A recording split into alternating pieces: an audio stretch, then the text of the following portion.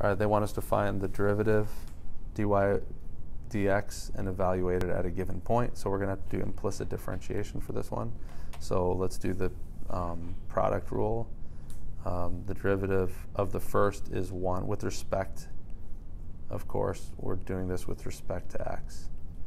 So the derivative of this first with respect to x is 1 times the second plus the second, plus the first, which is x, times the derivative of the second, which is what, negative sign? Yeah. The derivative of cosine is negative sine y times dy dx, which is the derivative. So that's the chain rule that I'm using there. Equals 0, because the derivative of 1, any constant, is just 0. So now we have to isolate dy dx. So let's do that. Negative x sine y dy dx equals negative cosine y. So dy dx equals negative cosine y. The negatives are going to cancel. So cosine y over x sine y.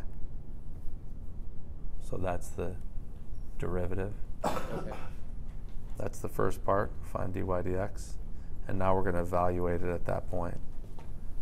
So that point would be at 2 pi over 3. That equals the cosine of pi over 3 all over 2 times the sine of pi over 3. And that equals, what's the cosine of pi over 3? Let's see, I think I have it on here. Pi over 3 cosine is 1/2. So 1/2 over 2 root 3 over 2. Those cancel. That equals 1 over 2 root 3, which simplifies to root 3 all over 6. Multiplying by root 3 over root 3. Okay.